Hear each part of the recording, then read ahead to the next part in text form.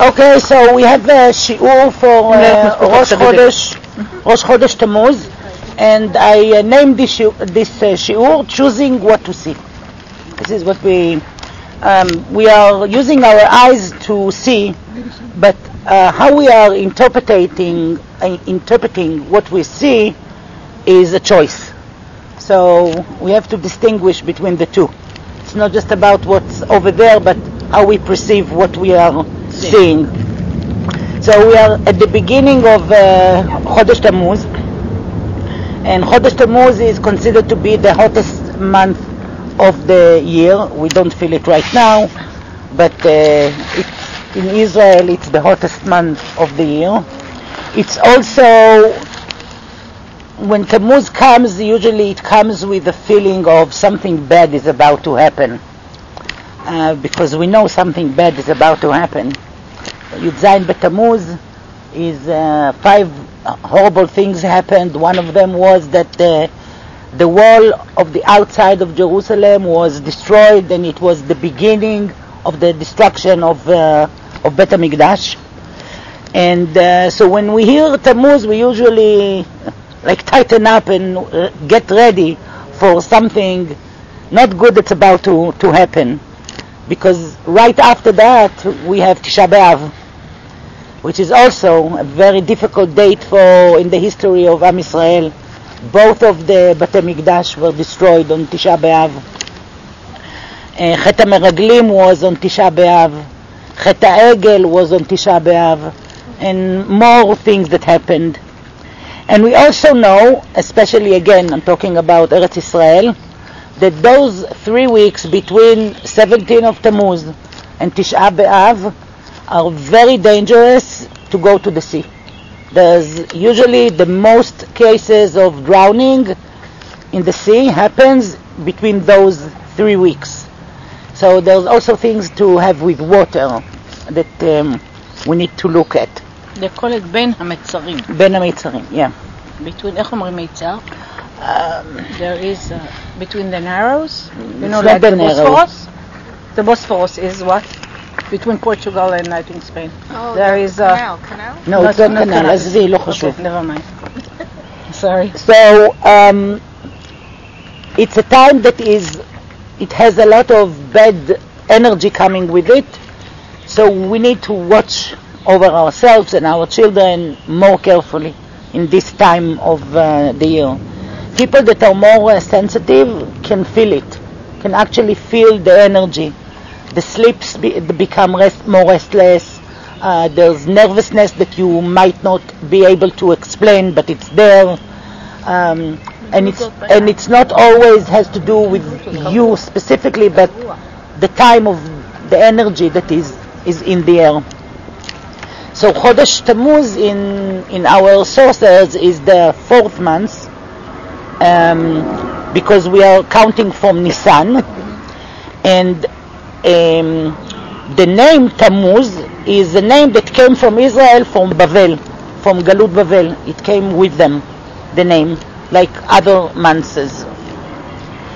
And what's interesting about it, that the name of the month is connected to a ritual that women used to do with Avodah Zarah. You know what Avodah Zarah is? Okay. And it says, worshipping idols. So it says in Sefer Yechezkel, והנה שם הנשים יושבות, and here over there the women are sitting, מבכות את התמוז, crying the Tamuz. And when we are reading the Mefarshim, what exactly is going on over there, they are telling us that they had a statue that was hollow inside, and instead of eyes they used to put lead in it, and they used to lit coals, and when the coals were hot they used to put the statue on them, and the heat would melt the lead, and the statue would look as if it's crying. And when the statue was crying, they were crying with it, because poor thing is crying. And they used to give him present and stuff, so he's not going to be so miserable. because poor baby is crying and we need to help him not to cry, which is like ridiculous. Like, can't you see that this is a statue?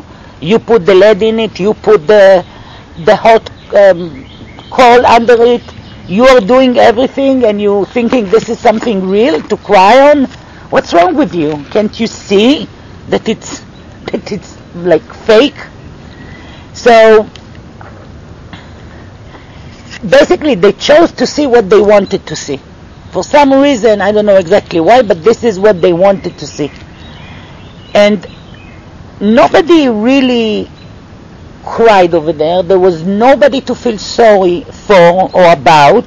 It's just a statue. But what they chose to see affected the way they felt. They chose to see something that affected their heart. And because they saw what they saw, they felt sad and they cried with it. And they also felt sorry for it and bought it presents. So sometimes the way we choose to see things makes reality so distorted that it's becoming so far from the truth, we don't even pay attention or notice how far away from the truth is it, and it seems real to us. The distorted truth, the not truth, seems real to us, which is crazy. And still, it's very strange when we think about it, why we chose and why there's a name for a Hebrew month by that name that is called after that Avodah Zarah.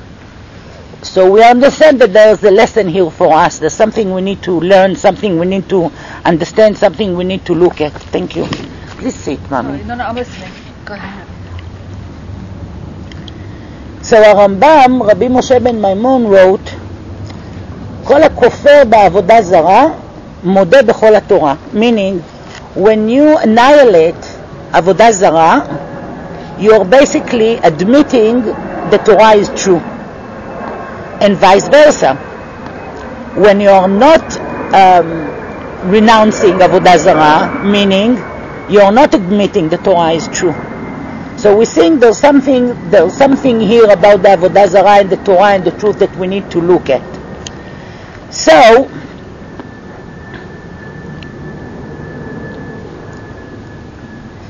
if somebody that is not like those women that cries for this Tamuz because they are so immersed in this Avodah Zarah and couldn't really recognize what Kadosh is, what holy is, what truth is, and they made a statue, a god.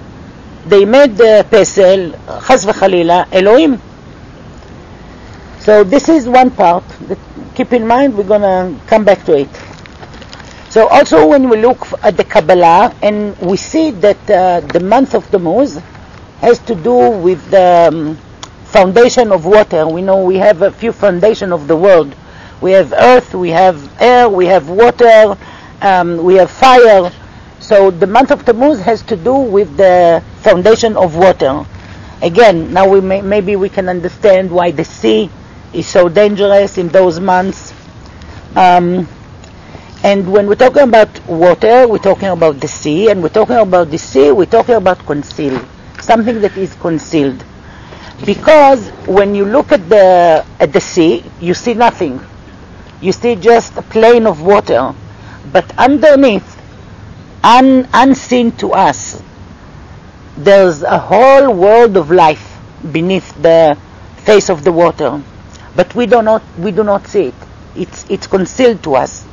The same way Hashem is concealed from us in the world above the land.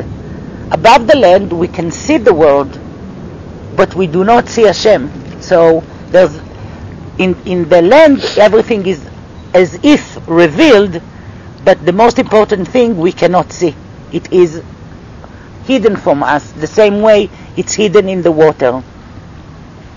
So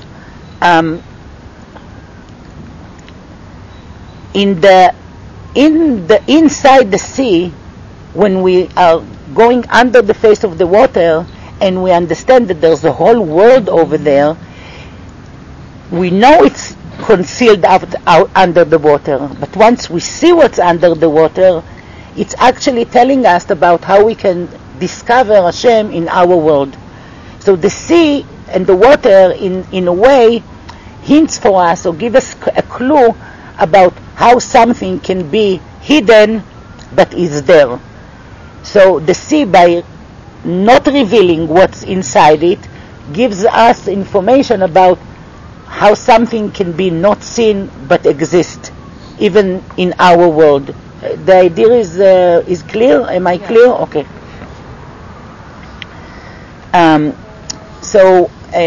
There's a book that's called Bnei Yisachar. Arav Tzvi Elimelech Shapira Midinov. He wrote this book, and he's writing about Kabbalah of the Arizal HaKadosh. And Rabbi Yitzchak Shlomo ben Luria, if you heard about it, he used to live in Tzfat. He died very young, but he wrote many books, and he was very big man.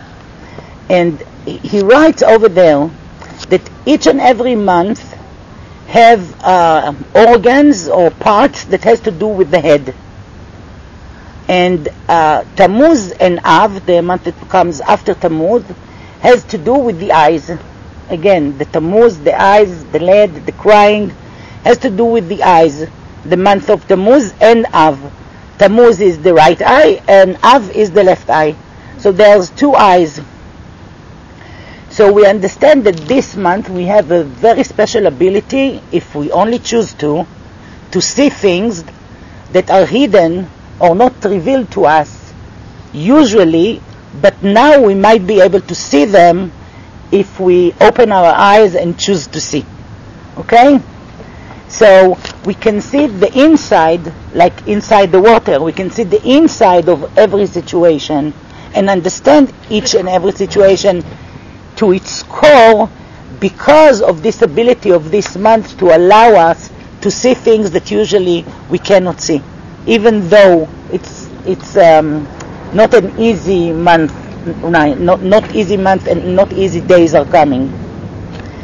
So we can take things that are not positive and make them positive, or vice versa. If we are not choosing to see right, we can take positive situation and make them negative, right? So it's up to us how we choose to see and how we choose to interpret and how we choose to perceive.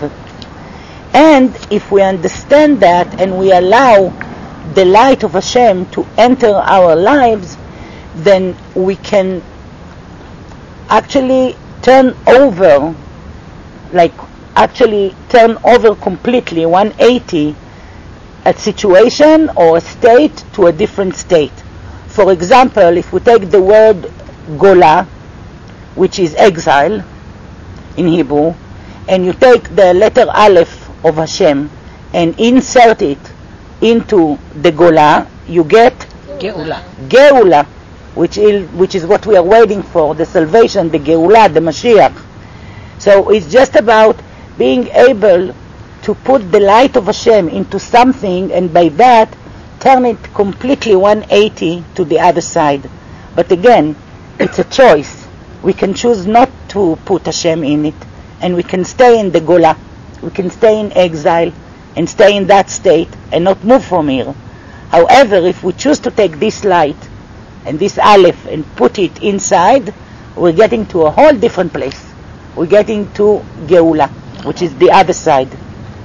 So yesterday night, it was Erev Rosh Chodesh Tamuz, and tonight is Erev Aleph B'Tamuz, because Tamuz always have 2 days for the Rosh Chodesh. And this is actually yesterday, Kaftet B'Sivan, Lamed B'Sivan, Kaftet B'Sivan, was the day that the Meraglim, the spies, went on their mission to tour the land of Israel and tell Moshe what they found. And they finished their job and journey after 40 days, which is exactly Tisha B'Av. When they came and they said that the land is not good and there are huge people over there, and the land is eating its habitant, and we cannot conquer it, and we will be not able to go up to it, and it's impossible. And when the people of Israel heard that, they were crying. They cried all night. And Hashem told them, why are you crying? You have no reason to cry. I told you that Israel is the land of honey and milk. I told you that I'm bringing you to the best place on earth, and you are listening to those 10 people, and you choose to listen to them and not to Yehoshua ben Nun and not to Caleb ben Yefuneh, that said, no, that's not true. הארץ טובה מאוד מאוד. The land is very, very good. Don't listen to them. But everybody chose to listen to them, and they cried. So Hashem said, okay, you are crying for nothing. So I'm going to give you a reason to cry for generations to come. For all generations to come, you're going to have a reason to cry. You are about to enter Eretz Israel, but instead of that, you're going to stay 40 years in the desert. You're not going to come to Eretz Israel. And all of you that cried, you're going to die here in the desert. And only your children may enter Eretz Israel. So since then, from this sin of those 10 people that chose to see bad where there was an ability to see good, they gave us Tisha B'Av forever. Like, think about that.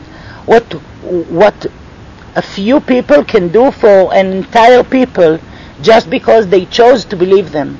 They chose to trust what they saw, not what the other two saw, not what Hashem said that there's over there in Eretz Israel. So we are learning that this suffering, it's starting in a root, and the root of all suffering is due to seeing. What are you seeing? What do you see, and how do you interpret what you see? And what do you perceive that you see? And what you say to yourself or what you say to others about what you see. Are you seeing the truth? Is your see or vision is tainted? Do you really see the truth? Are you allowing the light of Hashem to be in your eyes, so whatever you see is going to be filled with the love of Hashem and the truth? What are you choosing to see? And this is our lesson from this month and from everything that is happening in this month. There's a Rav by name Avraham Melamed, and he say the sin of the Meraglim was that they didn't understand and they didn't appreciate the value of Eretz Israel, and that's why they didn't like it. They couldn't appreciate, and because they didn't love it, when they saw that there might be difficulties in conquering it, their heart felt, they felt afraid, and they started to find all kind of excuses and reasons why it's not a good thing to go into Eretz Israel. And they said it to themselves so much until they believed themselves. They convinced themselves. Does this remind you something about where we started with this statue? Yes. Of believing what you think you want to believe? Yeah, and they said, ואם עשו בארץ חמדה לא האמינו לדברו. They, I don't know how I said, they felt like disgust from a very good land. They didn't believe what Hashem said because they convinced themselves so much about what we saw is true. What Hashem said is not true. They already believed that their truth is the truth. Their distorted truth is the truth, which is not. Right? And we need to remember, Yehoshua ben Nun and Caleb ben Yefuneh said, Tova haaretz meod meod, the land is very, very good. And they also said, Alo na'ale v'yarashnu ota ki yachol nuchala. We can go up, we can inherit it, we have the ability to take the land. Why are you looking at that? Why are you looking at it so distorted? How come we are not seeing what you saw? And why the entire people chose to believe them, and not Hashem and Moshe and Yoshua ben Nun and Caleb ben Yefuneh? I don't know, but this is the history that we have. This is our history. So we see that the way we see ourselves, the way we think about ourselves, is basically affecting how other people see the world as well. So this generation of the desert, they are a generation of slaves. 210 years they were slaves in Egypt.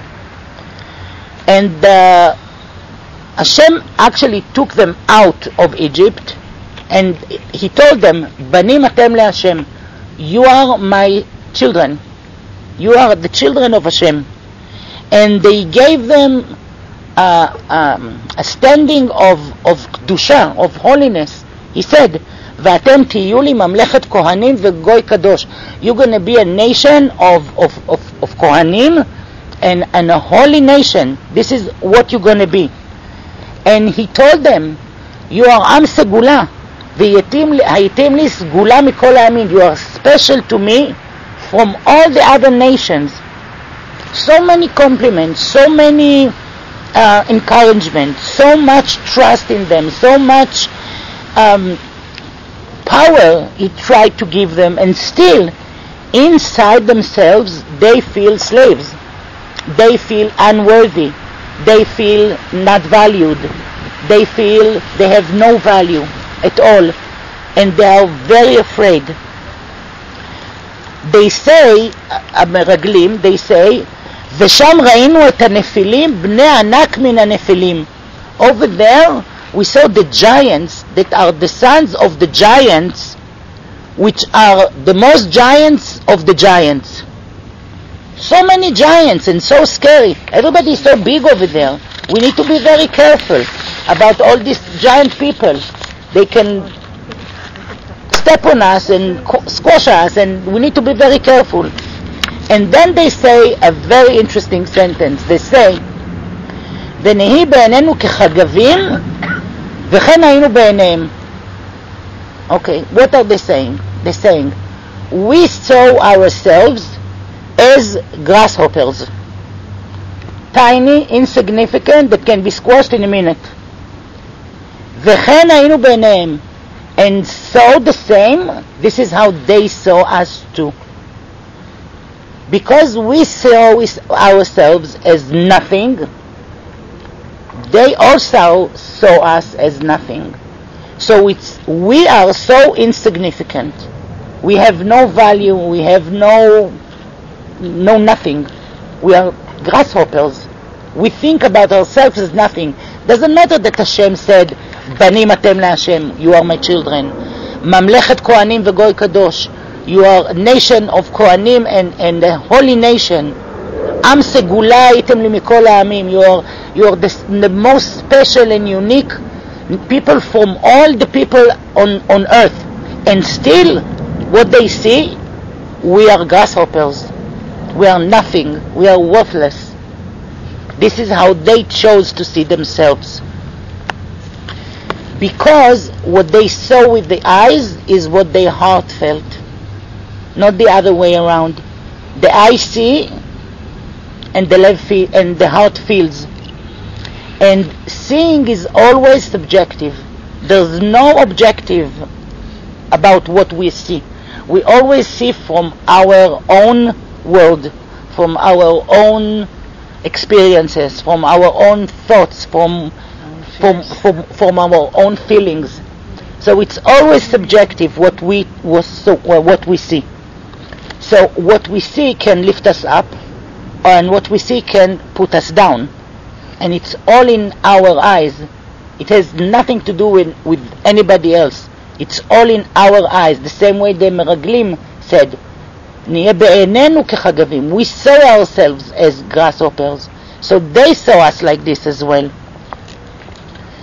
So it all depends on how we choose to look at something and what is really being seen. Are we really seeing the reality, or are we seeing a distorted reality from our own world that we made ourselves think about? There's a statue over here and crying, poor baby, we need to give it a present so he's going to stop crying. Imagine that. Actually, mitzvah tzitzit was in the end of the parasha that we read on Shabbat, because there is a connection between the tzitzit and chet hameraglim. Why? What is the mitzvah he's saying? He's saying, ולא תטורו אחרי לבבכם ואחרי עיניכם. What does it mean? תטורו means look for, or tour, follow. Right? Follow. Or follow. Follow. They were sent לטור את הארץ. They didn't send, they weren't sent to spy. They were sent to tour the land and see what's going on and come and let us know where is the best entrance. Yes? Just see. Report to us what you see. Don't interpret. Don't be CBS. Don't be Fox News. Just give us the news with no interpretation. Just, objective. But they couldn't do that. So tzitzit saying, when you see the tzitzit, it's going to remind you, do not look on what your heart desire or what your eyes want to see. It's going to remind you where is the truth. It's going to remind you where your eyes or where your gaze or where your intention of seeing needs to be. In Hashem. See the truth. Remember what the truth is. Don't believe everything you see. Don't believe everything your heart is telling you. Your eyes can lie, because your eyes are looking through your feelings, through your emotions, through your experiences, through a lot of past that you experience. It's not always the truth. Be careful. Be very careful. And this is where mitzvah tzitzit comes at the end of the parasha that we read about the chet hameraglim. And it's really interesting to see that the same turnover or upside down or 180 is happening in the next parasha that we're going to read on this month. We're going to read the coming Shabbat, we're going to read Parashat Korach ve'adato, which again is something that turned over. There was a guy that thought he deserved to be Moshe because he deserves. He not only convinced himself, he convinced many other people too, right? He once wanted to be lifted up. What happened to him was 180. He was swallowed by the earth with all his followers. So here is Parashat Korach again, this 180. And then we're going to have Parashat Chukat. Parashat Chukat we have mitzvah para aduma, the red cow, which is, who can understand that at all? Nobody can understand that at all. You take para, you burn it, you mix it with water, and then the Kohen take this water and he sprinkle it on somebody that is not pure, and the somebody becomes pure, but the Kohen becomes unpure. What? Like from here to here to here, what's going on over here? What is this opposites? How come it's like, where is the truth? What's right? What are we seeing here? What's right here? Is he pure or unpure? He was pure and then he touched the water and he became unpure. But the same water that made him unpure, when he sprinkled it on another person, the other person became pure. How can this be? What's going on? These opposites. And then we have Parashat Balak after that. And Parashat Balak we are reading about Bil'am Shtumayin. Again, eye. Again we have the eye. Bil'am had only one eye. One eye was shut. There was a reason for it, but we're not going to go into it. But again we have eyes. We're talking about eyes and about seeing. And Bil'am is trying to do what? Curse. And what's happening? Is blessing. Again, at an upside down and 180. everything is turning over with all the parashot in this month of Tamuz. And when we think about turning over, הפכים, נהפוכו, it reminds us of what? Purim. Purim. What Purim has to do over here? How did Purim arrive now? Are we in Chodesh Tamuz or Chodesh Adar? What's going on over here? How come we have so much nahfochu? It's supposed to belong to Purim. The unpure become pure, the curses become blessing, the one that wanted to become on top is swallowed by the earth. What's going on over here? So we're learning another thing from the Kabbalah, that the luck or the sign that rules the month of Tamuz has to do with Esav. Remember Esav? The brother of Yaakov? And Esav is connected to Purim. How does Esav connected to Purim? Aman HaRasha, יימח שמו, was from the seed of Amalek. Ben Elipaz, Amalek ben Elipaz, which was the grandson of Esav. You see, we are connecting all the dots. So there was a big problem with Aman HaRasha, יימח שמו. He had a very big problem with his vision. What he saw has nothing to do with reality at all. Really, nothing to do with reality. He was conniving and lying and flattering, and he is managing to bring himself to the level of the second to the king. The king that ruled 127 states. It's like, think about it, it's like 2.5 times America. It's like huge. He was the second to the Melech Achashverosh. There was no other more important man than him in those entire 127 states other than Melech Achashverosh. And even him, he got his ring. He had his seal of the king. He could function as if he is the king. This is how important he was. And what's bothering him? What's his problem? Anybody remembers what's his problem? No. Every time he comes through the gates of the palace, everybody's bowing to him except מרדכי היהודי. ומרדכי לא יכרע ולא ישתחווה. לא. He doesn't bow, he doesn't do that. And Esther invites him to a feast with the king, and he's so happy, and he is thinking about the honor that he's going to get from the king and the honor he's going to get from Esther. And then he gets to the gate of the palace, and again everybody's bowing to him except Mordechai Yehudi. And this drives him nuts. Because he sees nothing. At that moment, he sees nothing except from the fact that one man, one little Jew, doesn't bow. He has everything. A wife, children, statue, money, honor, whatever he wants, he has. And what's bothering him? Mordechai doesn't bow to him. And what does he say? He say, every time I see this Mordechai Yehudi sitting in the entrance of the gate of the palace, כל זה אינו שווה לי. All of this doesn't worth anything to me.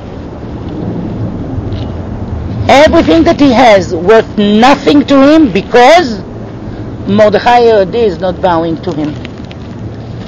And this pasuk actually is the pasuk of Chodesh Tamuz.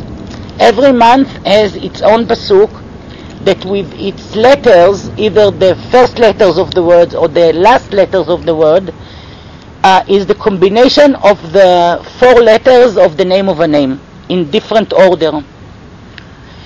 And this pasuk has the letters of Hashem at the end, Ze eino shave li, Hey, Vav, Hey, Yud, in a different order, that it belongs to Chodesh Tamuz. So another connection, how we are connecting Purim to Chodesh Tamuz. He has everything a man can dream of, and still, Kol Ze eino shave li, it doesn't worth anything to me. Nothing. Because all he can see is this one person that doesn't. He's not looking at everything that he does have. He's focusing on what he's missing. Not on everything that he has. Just on what's missing. And what's missing becomes everything. This little speck is everything. Think about it. Usually there's somebody can take a piece of paper and make a dot in the middle of the paper and is going to ask, what do you see? Most people are going to say what? A dot. Does anybody notice that there's a whole paper around it? So what are we focusing on exactly? Do you see all the white, or are you focusing on the little Mordechai Yehudi that doesn't bow? This one I am focusing on. So he's ignoring everything that's good and focusing only on what's missing. Only on the bed. Nothing is worthwhile anymore, because this little thing doesn't align with his will, with his plan, with his wishes, with whatever in his mind he deserves, or he's supposed to have, right? So it's a matter of seeing. It's a matter of choosing what to see. It's a matter of what are we choosing to focus our attention on. Are we focusing on what we have or on what we want to have?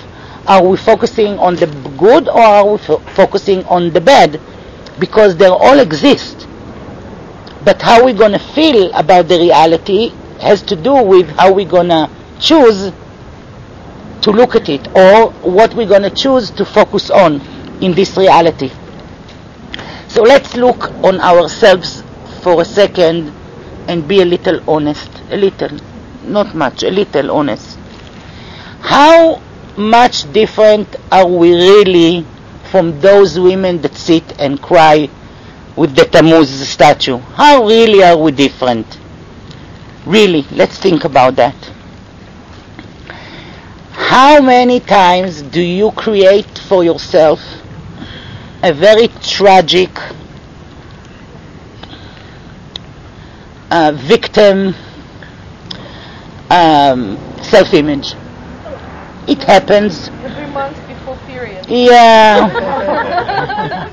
And then we idle. Still have it. And then we idle ourselves, and we feel sorry for ourselves so much, and we cry because our fortune is so miserable and our life is so bad. And really, how different are we? Think about that. How many times do we actually do that? Only because at that moment, or moments, or days, we choose to see the reality different. It's the same reality. It's just we choose to look at it differently than before. That's the whole difference, right? So instead of have a three-dimension perspective with both eyes, we either look with the right or the left, but either way we see either the right side or the left side. We never see how it combines together, how it meshes together, and how it can be something else, that it's not either good or bad, but it can be something else that we choose to see that is good for us, or the best for us, or whatever, optimal for us. So you can hear things like, my neighbor's husband is better than my husband, my neighbor's house is bigger than my house, my neighbor's car is better than my car, my neighbor's children are more successful than my children. My neighbor is prettier than me. My life is very difficult. Her life is so easy. This is not fair. I deserve better. And we cry lead. It's like we cry tears of Tamuz. We cry tears of lead, tears that choose to see the reality very distorted. Really, really very distorted. Because it's really at the bottom of everything, it's not true. At all, it's not true. It says במסכת יומא, ומשלך יתנו לך, I will translate. אין אדם נוגע במוכן לחברו, ואין מלכות נוגעת בחברתה, אפילו כמלוא הנימה. What does it say? Whatever you are given is yours. You were given what is yours, what belongs to you. No man can touch anything that belongs to another man. No kingdom can touch another kingdom, even a speck. Nothing. The word is very precise. Hashem created a very precise word. Very balanced. Very, very precise word. Look at a puzzle, right? All the pieces, they look the same, but you cannot put them in a different place other than their place, even though they all look the same. And if one piece is missing, the picture is not whole. There's no one piece that is more important than the other piece. And there is no one piece that is more beautiful than the other piece, because they are all required to make this puzzle whole, complete, and beautiful, right? And each and every piece of the puzzle needs to be there the way it is, otherwise it's not going to do its job, and then it's going to ruin the entire picture. So this is basically what it says. What's yours is yours, and what's hers is hers. And there's no way that you deserve what she has or she deserves what you have. It wasn't, the world was not created that way. And if we are sinning by seeing that in that way, so we are choosing to see wrong. It's our choice to see wrong. So whatever Hashem prepared for you is very precise and special and intended for you, not for anybody else, just for you. And it's only depending on you how you choose to see what you got, what you choose to see what you received. Rabbi Nachman Mibreslev writes something very beautiful. I'll try to translate it. It's not easy to translate this language, so my apologies in advance. He says like this: דע כי צריך לדון את כל אדם לכף זכות.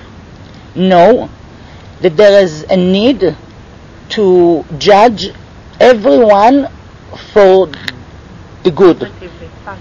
How do you say? Favorably. And ואפילו מישהו רשע גמור, and even somebody that is a complete evil, צריך לחפש ולמצוא בו איזה מעט בו. You need to search and look and find even a little bit good in him.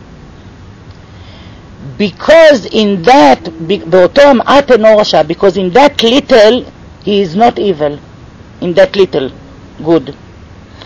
ועל ידי זה שמוצא בו מעט טוב, and by that you find a little good in that person, ודן אותו לכף זכות, and judging him favorably, על ידי זה מעלה אותו באמת לכף זכות.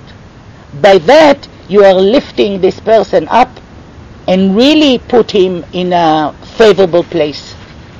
ויוכל להשיבו בתשובה, and you will be able to bring him back and make the tshuva for this person. And I'm telling you, this is what Rabbi Nachman said, and I'm telling you that you need to know that you need to start with yourself, not with other people. Start with yourself. Know that you need to judge yourself favorably. And you need to find in yourself a little good. Even if you think that you are complete evil and there's nothing good about you, you have to find a little good, because everybody has a little good in it. And when you find this little good, enlarge it, make it bigger, because by that you can לעשות תשובה. But not תשובה just to go back to Hashem. תשובה to get back to yourself. Go back to yourself, to your authentic self, to the place in you that is pure and good, and nothing can taint it. And with life sometimes we lose it, because so many things are happening to us, and we might think about, oh, I'm not good enough, I'm not good, things are happening to me, bad things are happening to me, maybe I deserve that. And no, you have to look and find this little good in yourself and understand that's not the truth. This is your distorted vision on yourself. So don't look on other people. Yeah, look on other people, but first start with yourself. First start and find in yourself something good, because you are the most important thing, because from you everything comes. You are the one that sees the world, you are the one that interprets the world, you are the one that perceives everything, you are the one that interacts with other people. So if you find the good in yourself and you can enlarge this good in yourself, then you can spread it around. You have and you have, because Hashem made you unique, like this piece of puzzle with a very specific mission in life, which is yours, and He gave you everything that you need for that, to do this mission that you need to do. And everything that He gave you is good. There's no way He gave you something that is not good. Everything He gave you is good. You need just to find it. So Rav Wolbe, Shlomo Wolbe, has a beautiful book that's called Shiur, and he writes very beautifully. He says, כל אחד הוא בריאה חד פעמית. Each and every one is a unique creation. וידע זאת כל אדם. And every man has to know that. What? That you are a unique creation. You have to know that. He says, אני עם כוחותיי ותכונותיי, I with my strength and my characteristics, פרצוף פניי, my face, וסגולות נפשי, and I have to translate that. Treasures. I don't know. Whatever is special about my soul, okay? יחידי בעולם is unique in the world, single in the world. בין כל החיים עכשיו אין אף אחד כמוני. Between everybody that lives now, there's no one like me. בדורות שעברו לא היה כמוני. In back generation, past generation, there was nobody like me. ועד סוף כל הדורות לא יהיה כמוני. And until the end of all generations, there's not going to be anybody like me. And if so, הקדוש ברוך הוא בטח שלחני לעולם בשליחות מיוחדת. And if it's this way, for sure, Hashem sent me to this world with a special mission. Otherwise, why am I so special? Why am I so unique? ששום אחר לא יכול למלאותה, רק אני בחד פעמיותי. Nobody else can fulfill this mission, only me with my One of a kind. one of a kind. One of a kindnessness. In me. One of the kindnessness. Yes. So if you can see yourself like this, look at yourself like this, with these eyes of Rabbi Nachman Breslev, of Rav Wolbe, and so many other. I just brought a few, right? If you can see yourself like this, you're gonna save yourself so much suffering and sorrow and sadness. Really.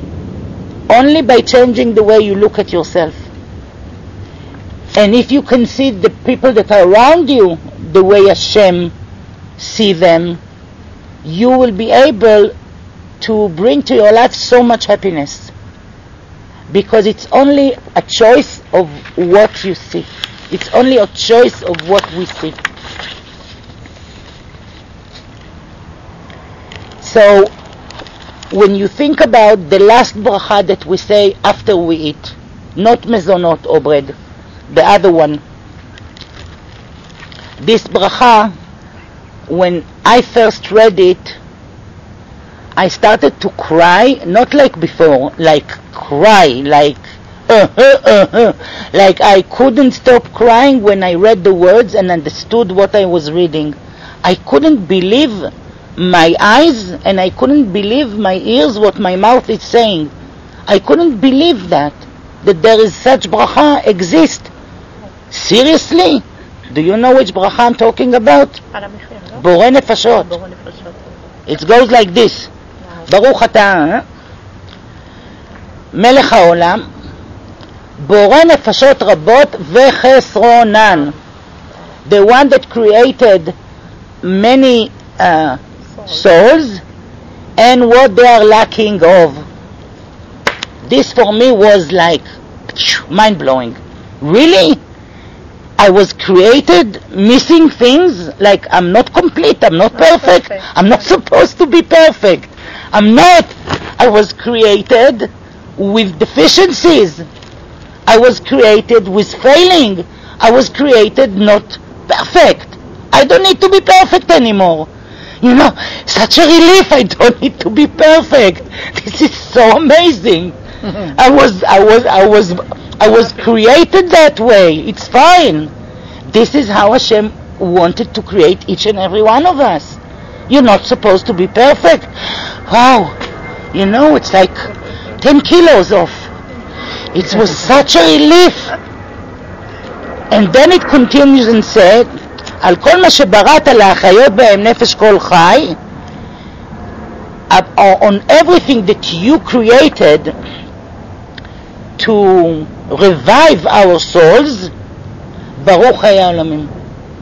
We are thanking you, Hashem, for creating in your world things that I can use to fulfill and feel whatever is missing in me. Can you believe that? I'm telling you, I don't know. For me, it was mind-blowing. Like a realization that I couldn't believe what I'm reading. I don't know, maybe you were born like this and grew up like this. I wasn't. I didn't know Hashem when I was a child. I didn't know Hashem when I was growing up. And when I started to get to know Hashem and read and bless and pray, and the words, do you understand the words, what it means? Oh my goodness. It's like, I remember the moment. I remember where I was standing in my home. I remember which sidur I had in my hands. I gave it away, this sidur. But I remember the sidur, I remember looking at it, and I remember where I was standing, and I remember I was crying, and I remember being alone and I had nobody to share it with. Nobody. And Rabbi Eliyahu also says that this bracha specifically is also about our husbands and spouses in general. Okay. That Hashem is filling in for our spouses. That He created us deficient in order to have our spouses to fulfill us. Yes. Complete us. Because we were cut. Right. We were cut. This is a whole different shiur.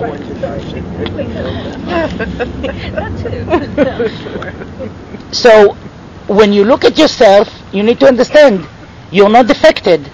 You're perfect as you are, with the deficiencies, with what's missing. This is, for me, is amazing, I think. And He also gave us whatever we need in this world to feel it, whether it's physical food or spiritual food, which is the Torah. What we are doing now, we're doing both. We're doing spiritual food and physical food. We're doing whatever we need. But you need to start with a lot of self-love.